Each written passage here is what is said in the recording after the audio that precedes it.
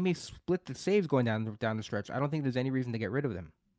How about the Marlins situation? They traded Garcia. Dylan Floro, Anthony Bender. I've actually picked up Anthony Bender in like 3 leagues. Do they go back to Anthony Bass, who we had on the show here, Beat the Shift? Anybody that you're buying?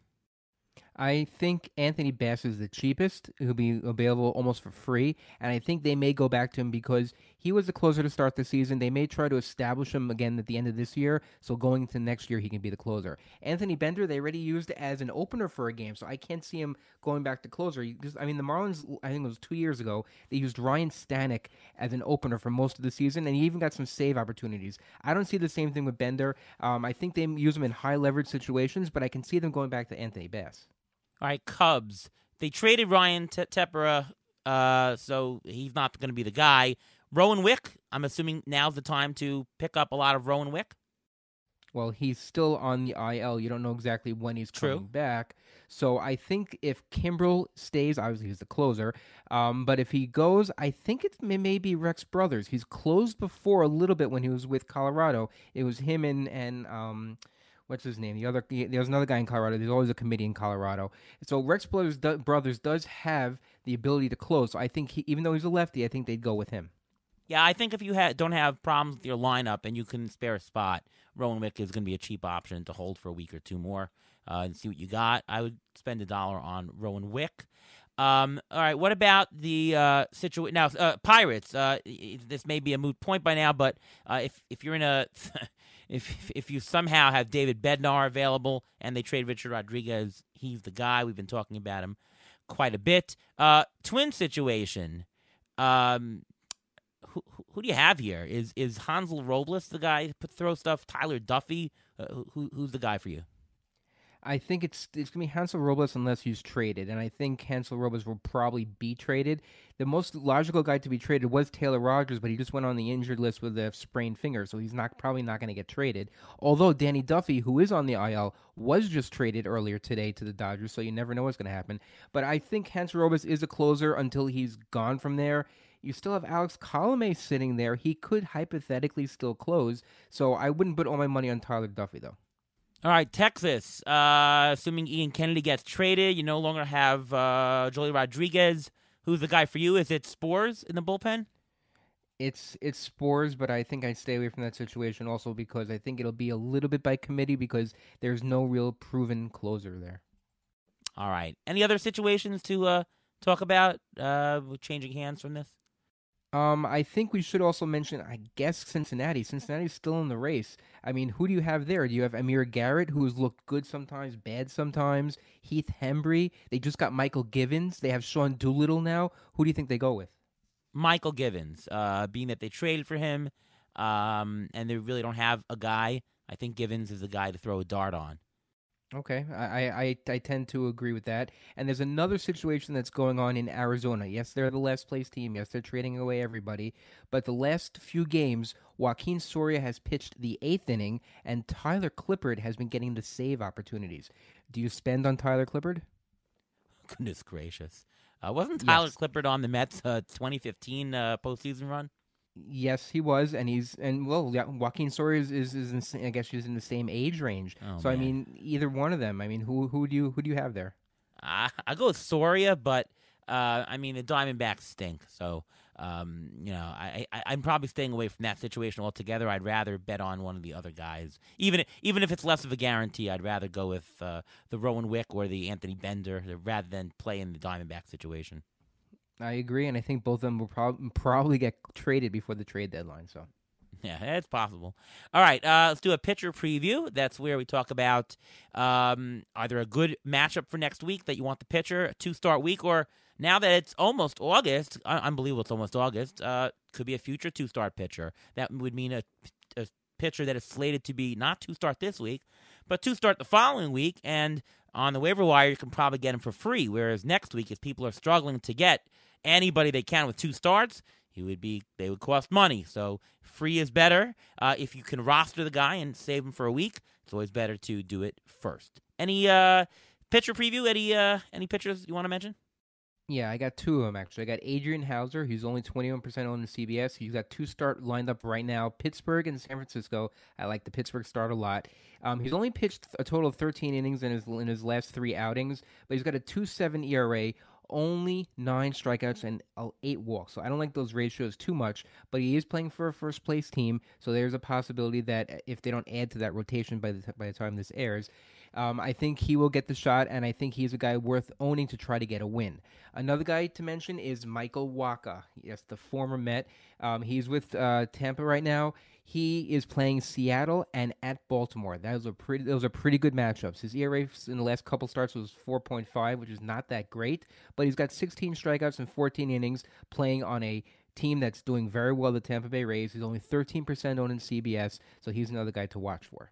Yeah, and being that they just traded Rich Hill to the Mets and they just traded Castillo out, I would assume that they would want starters to go that extra inning if possible, and that always helps, for fantasy.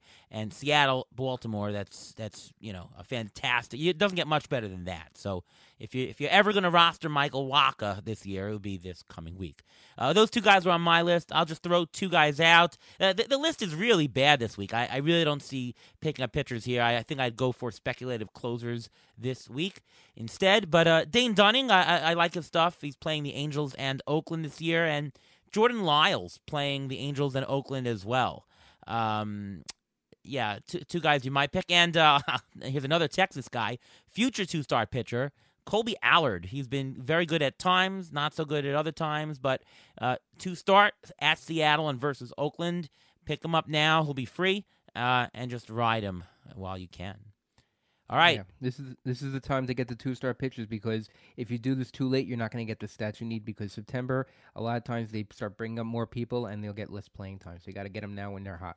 Yeah, and in terms of strategy, we don't really advocate going with the two-star pitchers so early because you can get gombered by somebody.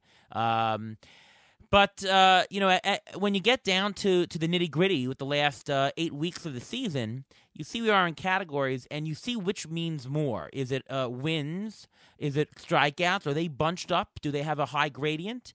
Or do you see the ERA, is that bunched up? Because if you're not at a point where you can gain a lot in ERA, or if you actually have a great lead, you're much better off starting that two-star pitcher, even if he was a crappy player, to get that maybe win or pick up a couple of strikeouts. So you really need, for any of these things, like we're telling you blanket advice, but it's very context dependent. You have to look at your league situation and always go for the categories that are required in a bunched up situation, the high gradient, the low gradient ones where either you have a lead or you're trailing by too much. Those you don't need those statistics as much, and trade from one to the other. Do you suggest to do that, Ruvain, on the batting side as well? Like if you have a big stolen base lead, or you're up by 12 stolen bases on the next guy, and you're bunched up in power, is it worth sitting, Raimiel Tapia for, just some Randall Grichuk, somebody who's going to hit power and not much else?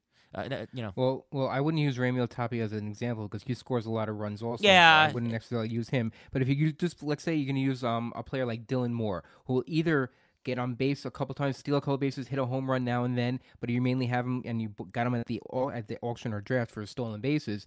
If you want to play him now, I think now's the time to do it, because this is also the time when people are looking in the waiver wire trying to find those stolen base guys. If you have the abundance of stolen bases, I wouldn't necessarily sit them. I'd even try to trade them for a need that you have on your team, because the trading deadline for a lot of leagues is going to be either this week or next week. And if you have that stolen base guy, look at the standings for stolen bases. Who needs the stolen bases? What do they have that you could use? Offer that trade. What have you got to lose if you have that 12 stolen base lead? Yeah, fair point. And yeah, my example was not the greatest. I just thought about it very quickly. But yeah, the point is that hitting side, it works as well. And obviously, if you can go in the trade route, that always is well. Injury update, Ruvain. As we head into the trading deadline, what do you have for us? Okay, first of all, we'll start with Jared Walsh. He was actually placed on the IL with a right intercostal strain. We don't know how bad it is just yet. The earliest he can be activated will be August 6th. Phil Gosselin, Matt Thaiss were called up. Those are guys who can fill in at first base for the Angels. Pete Fairbanks, another guy who was in that bullpen for Tampa, just was placed on the IL, so that opens up spots for other people to get saves. This is the second time he's on the IL with shoulder inflammation. That's not a good thing, so we'll see how that works out. Some updates.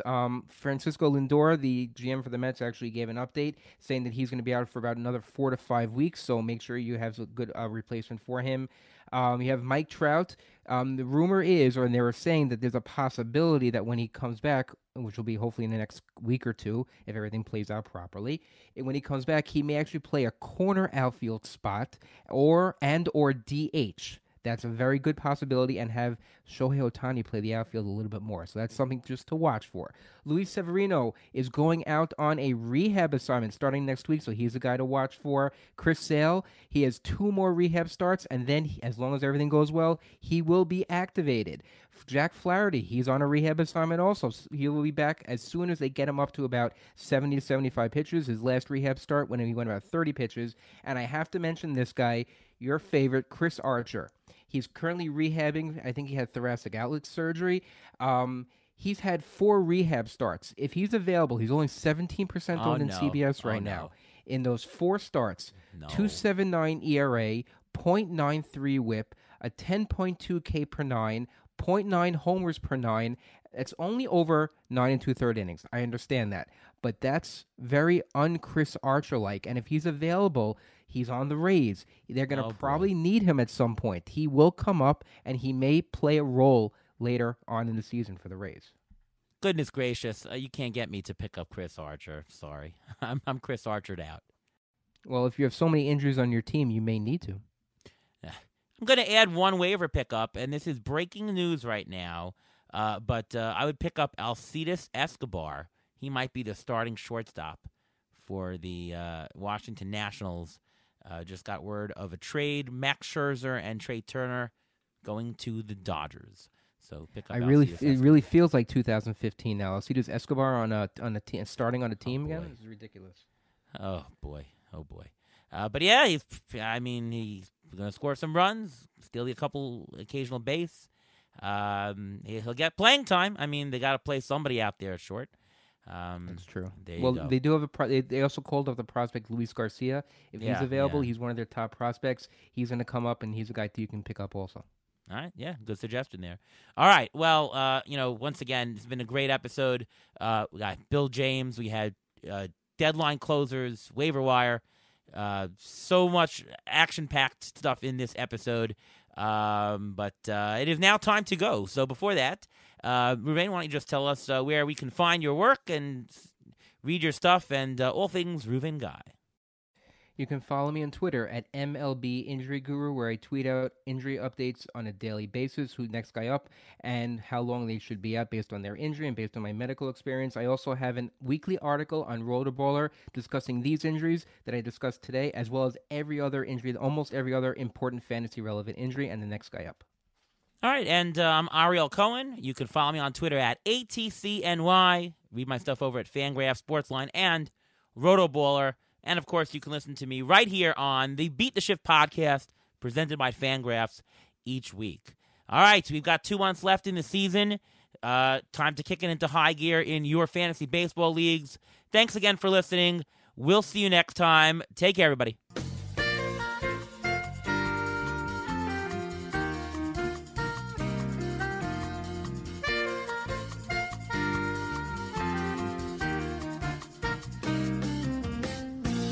Thanks for listening to the Beat the Shift podcast presented by Fangraphs. Follow us on Twitter at beat_shift_pod.